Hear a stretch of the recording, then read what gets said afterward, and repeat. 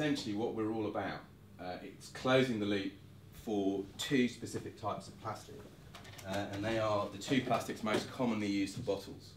So you have PET, used for drinks, water, carbonated beverages, and type 2, high density polyethylene, HDPE, used for milk bottles.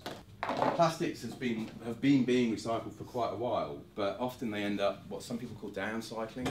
So that's a typical product that's made from milk. It's a timber replacement product made by a company up in Liverpool called Centriforce, used for decking, garden furniture, so on and so forth. Nothing wrong with that, unless perhaps you're a forest owner and you're trying to sell timber to do that job.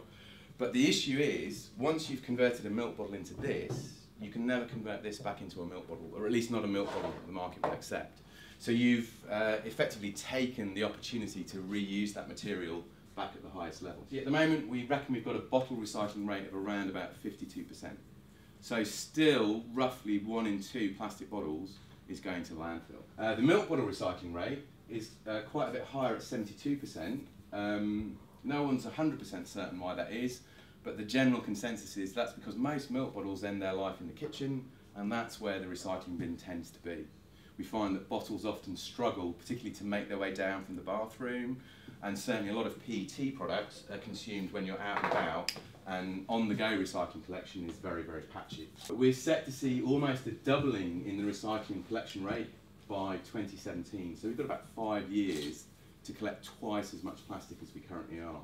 Bottles arrive to us compacted into large bales, lots of different types of bales. We start by running them through some dry cleaning processes, so we've got to undo those bales and we've got to remove the gross contaminants. A lot of recyclables are collected commingled, meaning one bin, newspapers, magazines, cans, glass, textiles, all sorts of bits and pieces, and we find those items in our incoming material. So in fact, almost before we've begun, anything up to 20% of what comes through our gate isn't a plastic bottle already, and we simply have to remove that before we can even get down to the business of sorting the plastics. Once we've removed the gross contamination, we then sort the plastics first by plastic type, then by plastic colour. We do that primarily with optical sorters, machine sorters, and then we polish that sort with people actually picking through. Then we shred the bottles, which facilitates the washing process, but also begins the very important step of, obviously if that comes into us, what we're seeking to recycle is just the bottle. So we've got to remove the label, which, yeah, there we go, it's pretty easy, until you get to there. We've got to remove the adhesive. We've got to remove the cap, the bottle's capped. Even if you've taken the cap off, most PET bottles will still have the closure ring, which doesn't come off, before we can begin the super cleaning process. Likewise for milk bottles, cap, label, all got to come off. So after we've shredded, we have various wash systems, air washing, elutriation, where we remove light label fragments from heavy bottle fragments, friction hot wash, where we use a mild caustic solution that takes care of glues, residual liquid, and then density separation, because as I said, the legislation around food grade plastics are very tight, and so we have to check every single batch to make sure the purification process is being successful. So this is a cutaway diagram of an optical sorter. This is the sort of the meat and bones of the sorting system. You've got a mixture of materials whizzing along a conveyor, they pass under a sensor. The sensor we used is a sort of near-infrared camera system.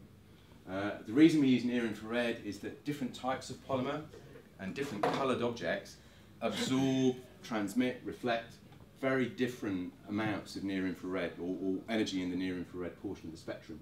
So the camera is actually able to distinguish between a PET bottle and an HDPE bottle.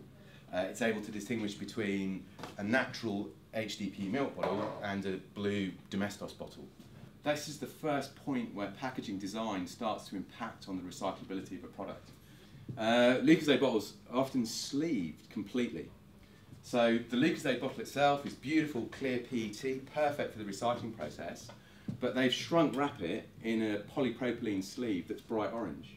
So unless you have very good camera systems, it's very easy to mistake that bottle for an orange bottle or a polypropylene bottle. So we do a lot of work around how we can get around that.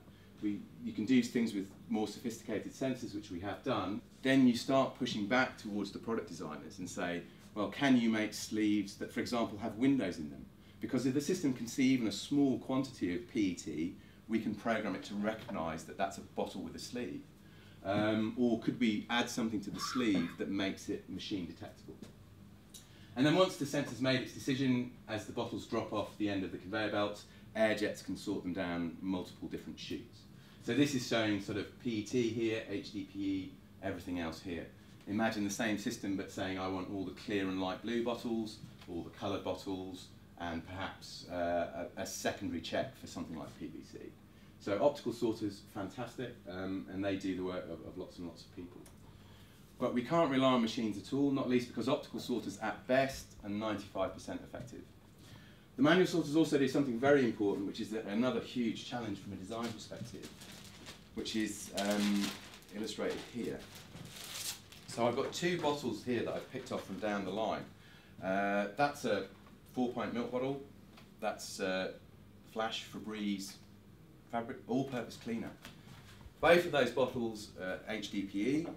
Both of them are uncoloured, what we term natural. Unfortunately, to a near-infrared sensor, they look like the same bottle. It's the right plastic, it's the right colour, or the right lack of colour.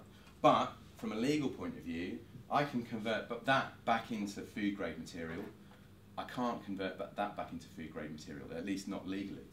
So a huge job for my manual sorters is, once the machines have got a big pile of these colour, is to identify these and take them out. And so there's all sorts of interesting ideas flying around at the moment about how we might make machines that can tell the difference between those two objects.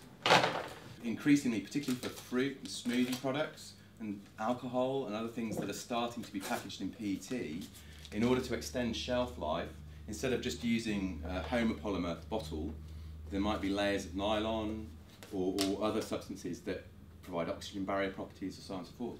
But we need to be able to identify flakes that have those barrier additives in them, because again, we're supplying what is in effect a virgin, pure plastic product. Yeah, so these systems can remove metal, coloured flakes, other plastics, other materials. So this is sorting coloured PET flakes. Oh, tremendous. So there's one gone. So it's actually removing pretty good. You'll notice though that one bad flake costs us 3 or 4 good flakes, at least. So we try to remove as many bad objects, for example, green PET bottles, before we get to the flake stage, because it's very lossy, 200–300% loss. You know, go to some markets and 7-Up and Sprite are in clear plastic to facilitate recycling. But, you know, this is a commercial world. You understand the need for them to differentiate their product on the shelves. It's been green for years and years and years. I mean, interestingly, if we had enough green, I could actually produce a food-grade green plastic. Now, they couldn't use that to make new green bottles because the colour balance would go out. Right. You know, the manufacturers know to the picogram how much green you add to a ton of clear plastic to make a nice, consistent green bottle.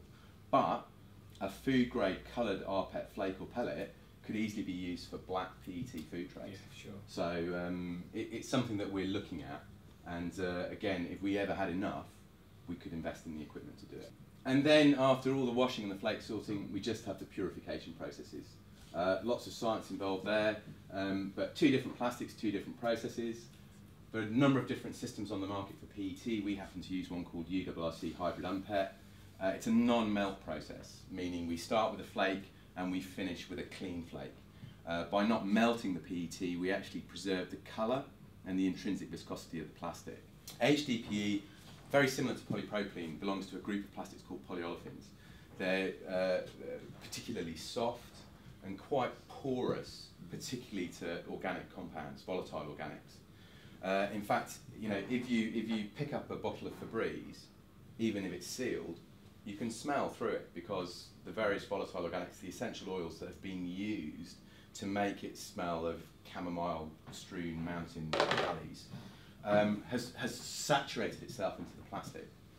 Now, when we super clean this material, we're using high temperature, low pressure. So we're holding the shredded flakes in a reaction vessel around about 117 degrees centigrade under quite a hard vacuum for at least 90 minutes, and that's drawing out the volatiles, which then get removed in an air scrubber system. So the last thing that we want is for our milk bottle pellets to have any trace of essential oils left in them. Limonene is the worst. Everything is lemon fresh, because that would quite conceivably migrate back into whatever that bottle was used to make.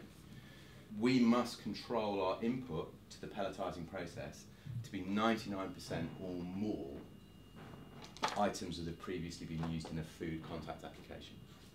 So we have to do hourly sampling, where we take 100 bottles and make sure that only one is a non-milk bottle. Ideally, we want none.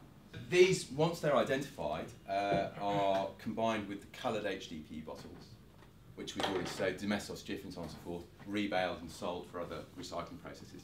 So this sort of stuff is now being made from all the coloured bottles, which upsets them, interestingly, because when you start with all the colours, you're pretty much left, you can only go to brown, black, so on and so forth. So if you want nice, brightly coloured recycled plastic furniture, pinks, yellows, so on and so forth, you're back needing milk bottle flakes. So, sorry, a PRN, if you don't know, is packaging recovery note. When you recycle something, you can generate PRN. So for every ton of plastic we reprocess, we can generate 1 PRN, which is valid for 1 ton of plastic. If you put plastic into the market, if you're a supermarket, you're a retailer, or you're a brand owner, above a certain production volume, you have to offset by buying PRNs. So if you put 10 tons of plastic bottles onto the market, you need to buy 10 PRNs. Now, 18 months ago, the value of that PRN was £2 a tonne. 10 tons of bottles is a lot of bottles, and it would have cost you 20 quid. Now, today's prices, they've hit 30, 40 pounds a tonne. There's enormous variability. It's still not a massive amount. But in Belgium, for example, under the FOS Plus variant of Green Dot, it's not £2 a tonne, it's more like £60 a tonne. In Germany, it's nearly €100 a tonne to put, you have to pay, and that money is earmarked to go towards building and developing collection and recycling infrastructure. And I remember when I was at Asda, they bought all the PRNs for year one, and for month one, day one, quarter one, when the prices were up here. Yeah. By the end of the year, they'd fallen, and it was a big financial loss. It might be little, but over a big business, it makes a massive difference. M&S ended up investing directly in collection infrastructure. And they bought their PRNs as well, credit to them, because they had to, it's the legal responsibility. But big brands and retailers want to do this, it seems, because they see the value in the perception on their customer base that they're trying to do the right thing.